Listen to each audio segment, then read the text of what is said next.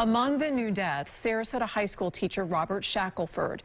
As Sarasota Bureau reporter Allison Henning explains, he was only a year away from retirement. Robert Shackelford has been a teacher at Sarasota High for decades. Students and staff here are absolutely heartbroken by his loss. The beloved teacher was only 1 year away from retiring from Sarasota High. He wanted one of the last things on his tombstone to be patriot.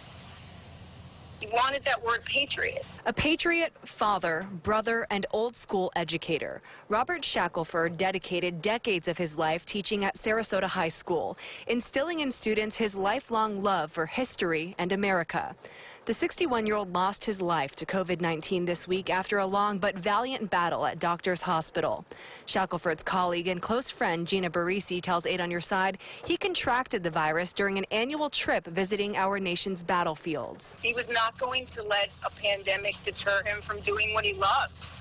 And it doesn't mean he did it recklessly or cautiously. He wore his mask everywhere. This school year would have been the 61-year-old's last before retirement. Tributes to the man many knew as Coach Shack continue flooding social media.